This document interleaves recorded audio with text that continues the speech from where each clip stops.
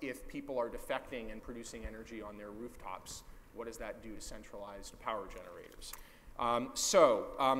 What I want to talk about first is a sort of big picture question, and that is, where is the utility industry in the context of where other industries have been at a point in their development? Give us a sense along the trajectory of as this industry changes, what should we look at as a corollary? Who wants to jump in? Well, I think it's an industry that's been operating in the same fashion for decades, if not close to a century. There was a regulatory compact nearly a century ago which said we want to make sure we have reliability, safety, low-cost power.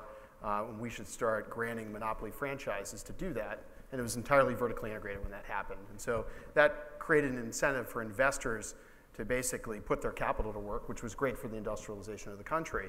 Over time, that's morphed into more of a cost-plus business model. The more capital I put in the ground, I'm going to get a return on that capital. And I think really the disruptive change is as long as all power is headed in one direction, which is from central station power directly to a customer, that's not a problem. But the disruption is really that now there's distributed generation, most predominantly from solar, that can operate behind the meter and take that load off the grid. And that, I think, is the largest scale disruption that we've seen in the marketplace.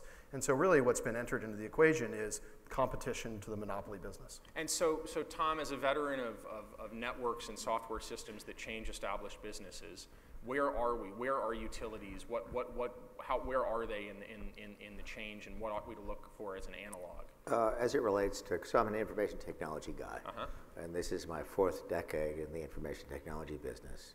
I would say as it relates to taking advantage of innovations in information technology to communication technology, utilities, particularly U.S. utilities, are about 10 years behind other industries.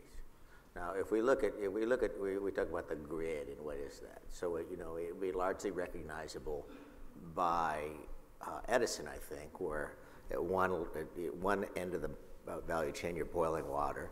Okay, you're spinning a magnet, you're creating a current, you're transmitting at high voltage, distributing at medium voltage, it's going to a meter, and then it gets to a consumer at low voltage.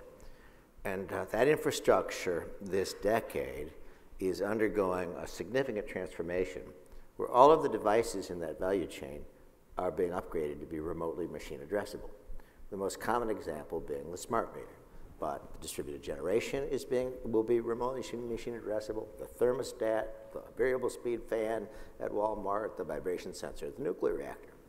And that investment worldwide that's going on this decade is $2 trillion, $100 billion this year in the US alone.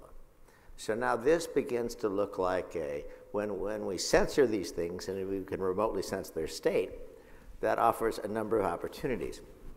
And so it begins to look like a fully connected sensor network. Or there's a guy named Bob Metcalf who was at Xerox PARC, and he invented this thing called Ethernet, which turned out to be pretty useful. And he said the power of this network is a function of a square of the number of nodes that are connected. Right. So this begins to look like a fully connected sensor network, okay? So this change is happening. It's happening this decade. Distributed DG is definitely part of this. But this is a major, major change in the structure of this value chain.